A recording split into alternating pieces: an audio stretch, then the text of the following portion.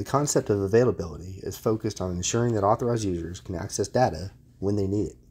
It's closely associated with the concept of reliability, which is timely and uninterrupted access of information. Some organizational risks of failure could be threats and interruptions that can interfere with or halt operations, and it may result in reputational or organizational damage.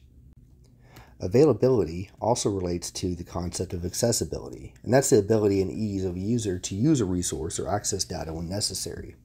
It's closely related to the idea or the concept of reliability. Usability is the ability of a user to meet their needs with the available data. This can also be thought of as information exchange requirements for the organization for which you're providing availability of the information. Timeliness is the measure of disparity between when information is expected and when it's available for use, and this can be thought of as the responsiveness of that information. Some threats to availability that are malicious could be thought of as denial of service or DOS attacks, object deletion, or even ransomware. Some non-malicious threats that you can think of are hardware failures, software failures, or environmental threats such as power outages, flood, heat, fires, etc.